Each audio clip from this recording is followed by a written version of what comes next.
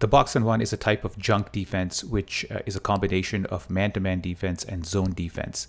It can't be used as a primary strategy for your defense, but it has a good effect of confusing your opponent, or maybe diverting their attention into something different so they get thrown off just a little bit.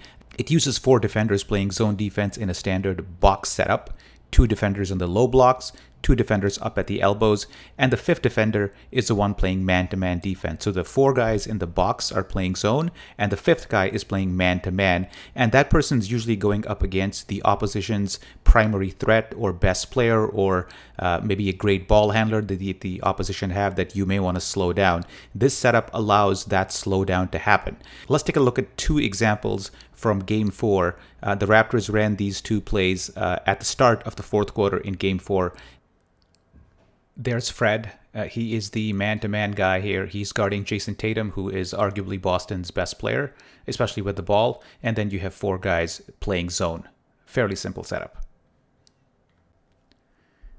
On the next possession, the Celtics try something different. They take Jason Tatum off the ball and give it to Marcus Smart. Tatum goes into the low block trying to post up Norm, who is playing a matchup zone. So he kind of is playing half zone, half man-to-man, but mostly man-to-man because Jason Tatum is a legitimate threat. And just because he was taken off the ball by the Celtics doesn't mean the Raptors just let him wander around. So this is good, like, on-the-fly adjustment by the Raptors. But as you can see, eventually they go back into the box and one with Fred being man-to-man up top again. So it's a slight variation, but the idea is the same.